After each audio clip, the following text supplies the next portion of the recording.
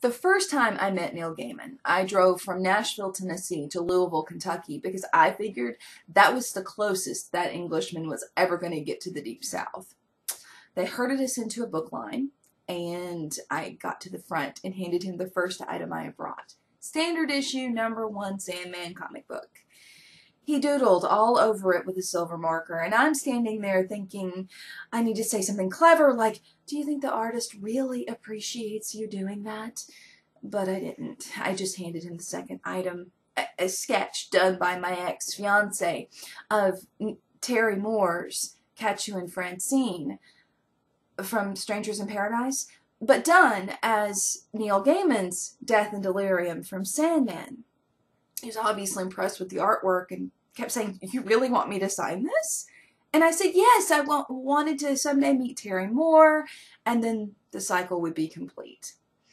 And then I handed him the third item.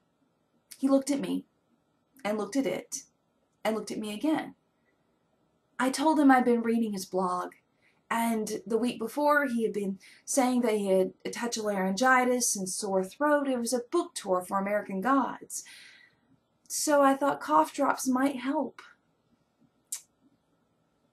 "Brilliant," he said. And then he gestured to one of the women behind him, a handler of some sort. "I was about to send her out for some of these." "Brilliant. Thank you." And after that, I have no idea how I got home.